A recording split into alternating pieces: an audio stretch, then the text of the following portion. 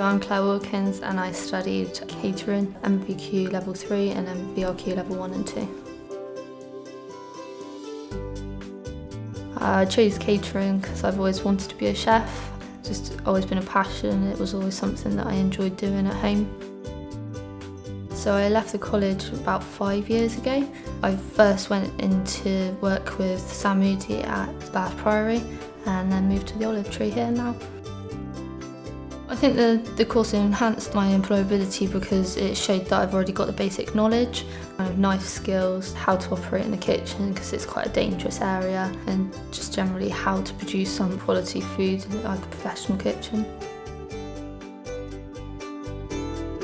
My tutors were really great actually. I got on really well. I mean, you knew that they were in charge, but they were like friends. They made it kind of welcoming, and you knew that you could ask them anything. They wouldn't think it was silly. You could just ask them and they would help you out whichever way that they needed to. So the facilities are really good. I mean, there's 3 different kitchens, so you get to see the aspect of how it would work in a normal atmosphere in the industry, and really the equipment is more than satisfactory. I mean, you're really privileged to what they provide. It's great to be at college because you've got kind of a bit more relaxed atmosphere.